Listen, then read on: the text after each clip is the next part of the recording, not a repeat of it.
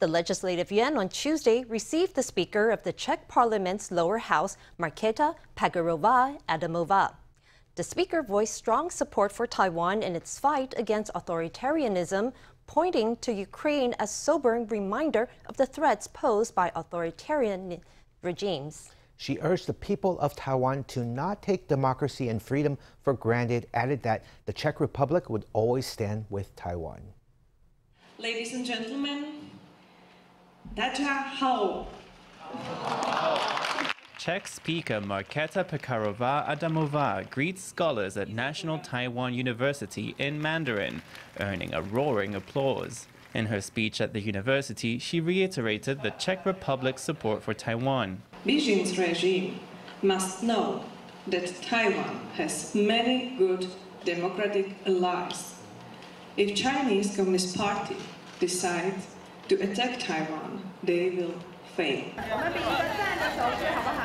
Earlier in the day, the speaker visited the Legislative Yuan, where she was received by Legislative Speaker Yoshi Kun and lawmakers from ruling and opposition parties. They all posed for a photo together, much like 2 years ago when Czech Senate Speaker Miloš Vystrčil led a delegation to Taiwan.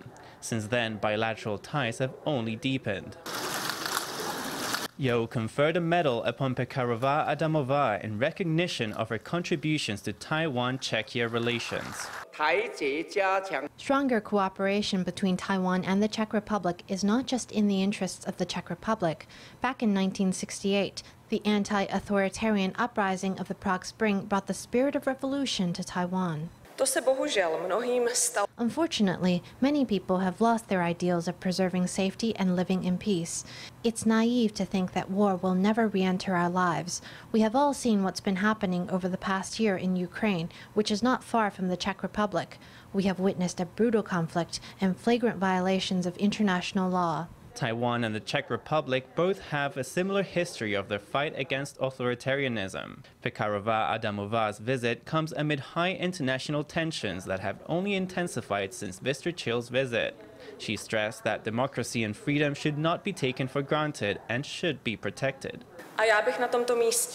Dear legislative colleagues, dear people of Taiwan, I would hereby like to assure you all that we stand with you and that we will continue to stand with you. We stand together no matter what, because if you stand with us, we stand with you. The Czech speaker emphasized that her country stood with Taiwan.